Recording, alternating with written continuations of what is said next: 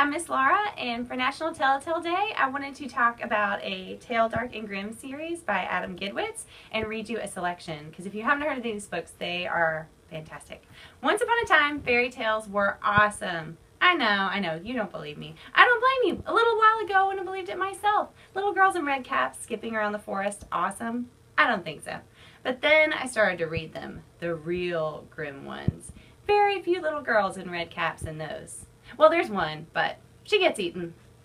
So, if you like that, then you will love the rest of Adam Gidwitz's series.